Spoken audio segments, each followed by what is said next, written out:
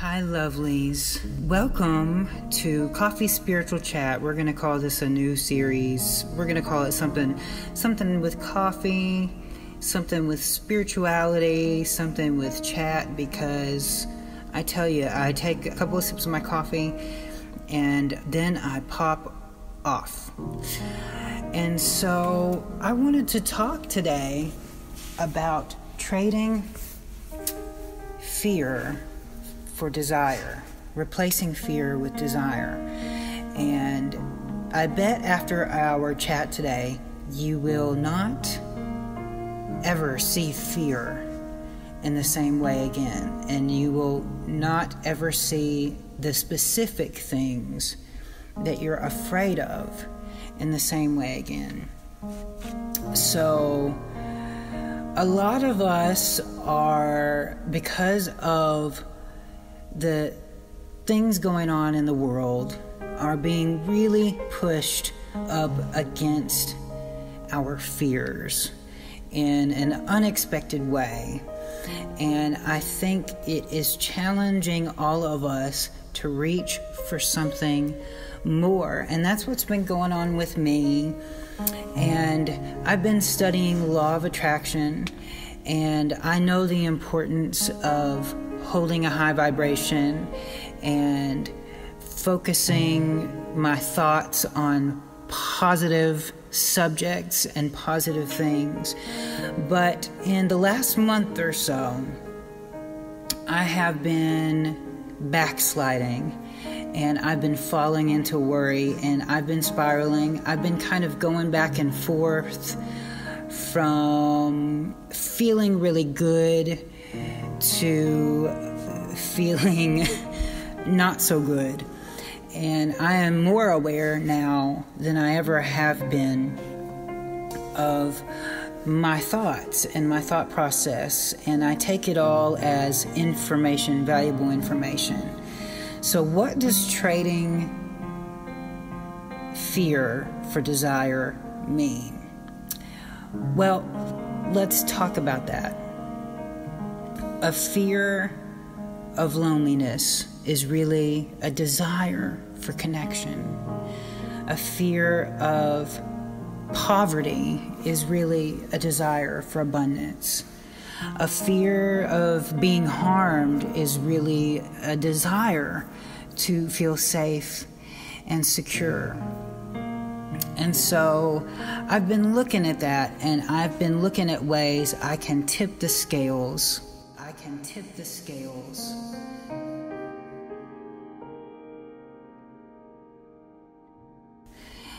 Just a little bit, and bring the focus from fear to this is a desire.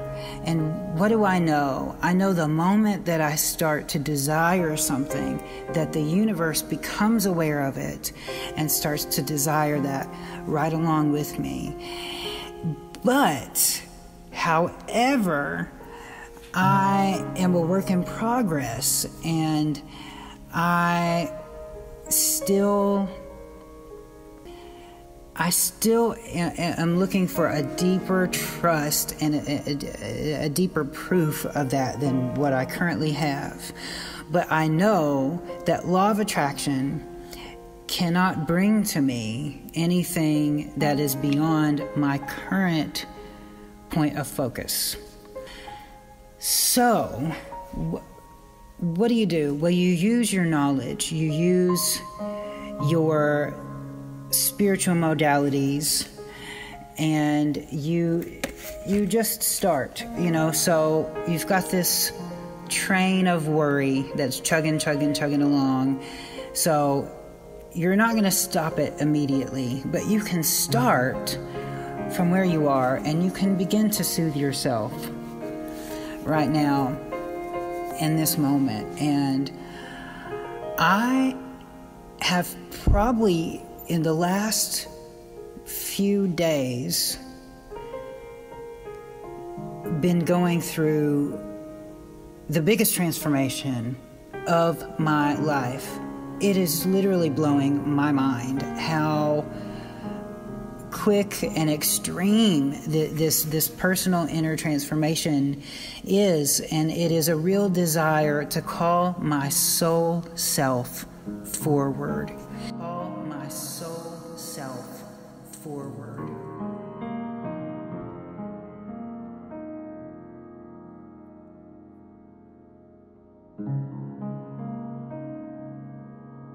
Because what I want right now is not to escape.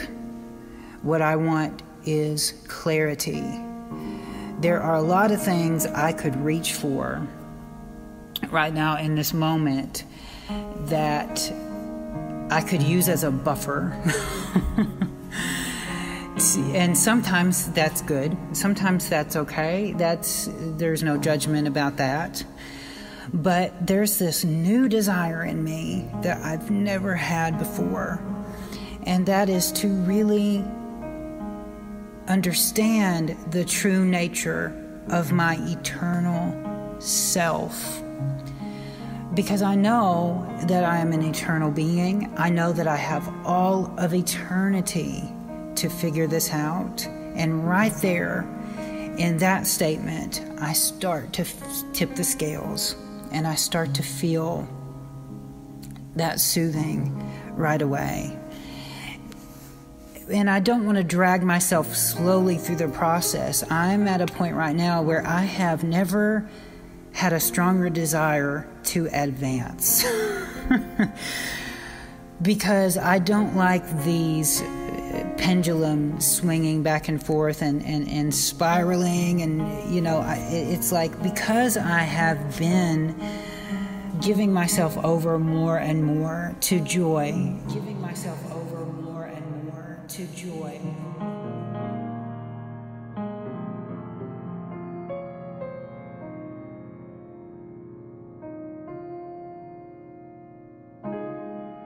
And giving myself more and more over to ease, I've experienced what that's like. And so the lower vibrations are even more painful to me. So I want to get out of this, but I just have to face it. I just have to face where I am, and where I am has to be okay. I'm not requiring perfection of myself. Daily progress, if I can just make a little progress every day, right now in this moment, that is enough. And so in meditation, I am calling my soul self forward. In meditation, I am quieting all of those voices in my mind and allowing stillness, so that the clarity of who I am can come through. And so I am using my creativity. I am using my art. I am using, for you, it might be yoga, it might be Tai Chi, it might be Qigong.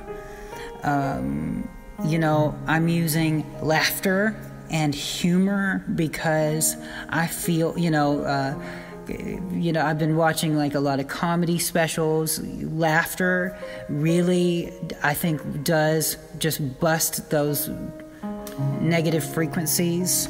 I love to laugh. I love to be silly.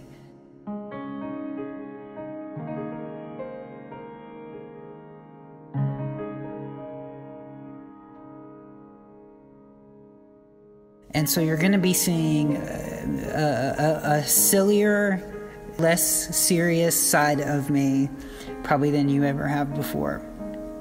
And so I preach self-love. I preach self-love.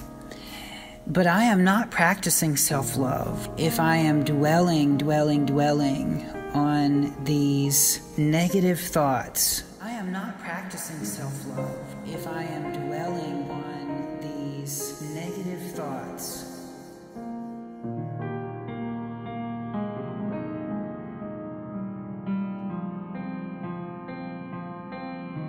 And And right now, in this moment, I am in the perfect position to pivot and take this journey where I want it to go. And I do have all the tools that I need to get myself there.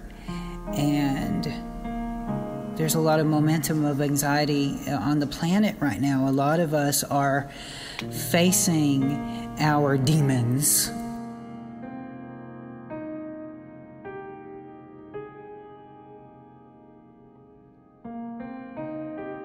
And that means that there are just aspects of ourselves that need to be transformed. We don't have to go on a long archaeological dig about it. I think that there's a portal opening right now. I think this is a situation that we're in that we don't have to drag ourselves through those old processes anymore. We can ask for assistance from non-physical and think about the cooperative components. Now, that's just, when I say the word cooperative components, that's another thing that brings me a lot of soothing and a lot of comfort, because with every desire that I have to be abundant, to be successful, to feel safe, to feel secure, to feel healing in my body, there are physical and non-physical cooperative components. Cooperative components.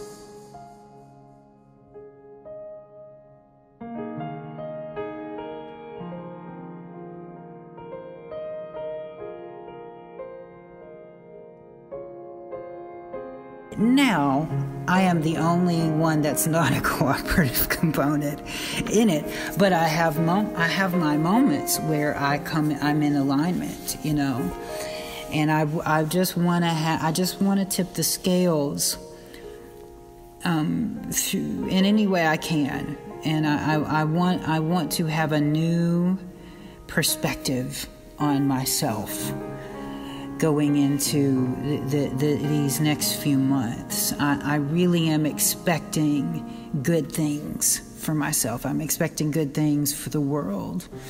I am allowing myself space to be human.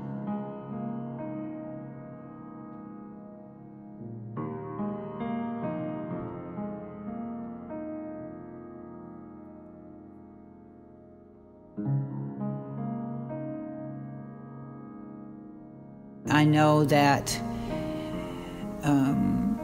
these things that I am fearing, these things that are coming up, that I can transform it into desire and get myself back. And that fear is just another word for confusion. And what I really want is clarity. And I keep hearing this phrase in my mind, quest for clarity, quest for clarity. Like maybe it's going to be a course or a book title or, some kind of guided meditation series or something that I want to create. And so I'm feeling refreshed. I still feel I am in the grips of the fear and the anxiety. But what do I know? I focus on what I know. I know I have the tools to take myself from where I am to where I really want to be.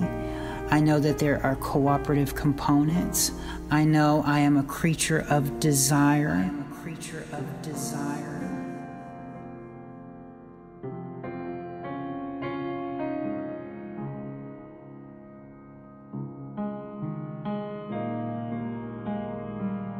I will end this little chat and upload this on this note, because this is another really powerful thing that I wanted to share that helps to tip the scales. I like saying tip the scales. We're tipping the scales with this conversation.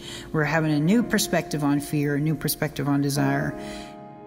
Remember, when you look out the window, when you walk outside and you look at the sky, when I see the sky, I say, this is my sky. Those are my trees. This is my road. This is my city.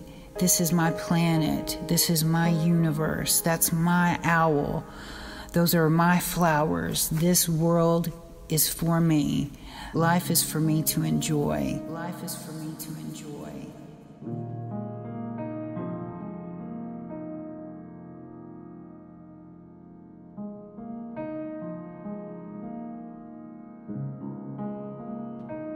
And doesn't that feel so good to say?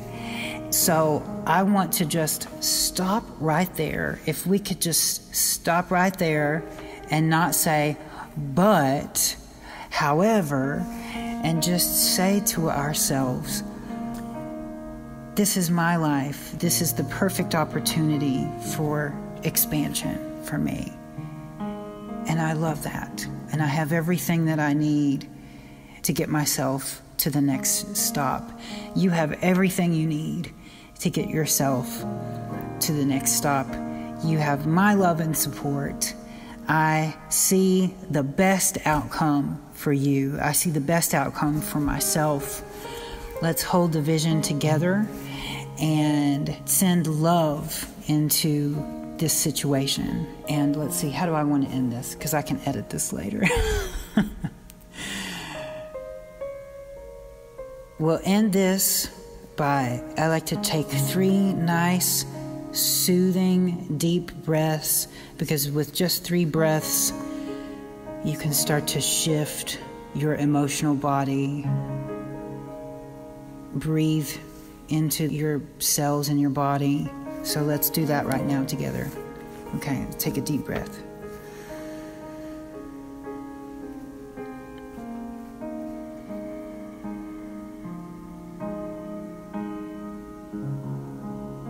Unclench your jaw, relax your face.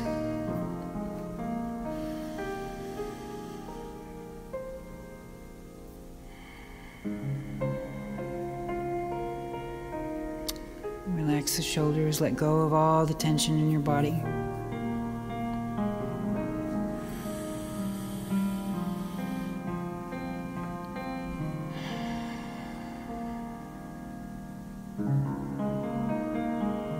Much gratitude, blessings.